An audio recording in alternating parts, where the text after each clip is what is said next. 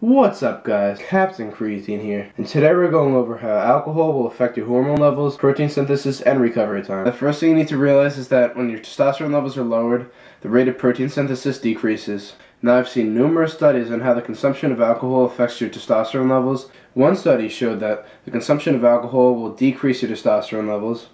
Another study showed that it had no effect. Now there's no studies proving that alcohol has any effect on hormone levels.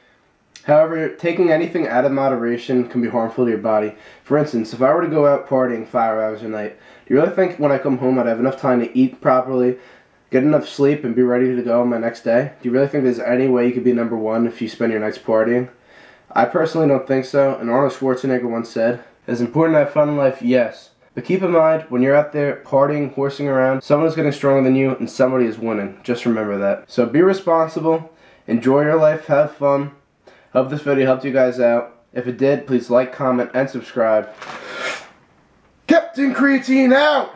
Peace.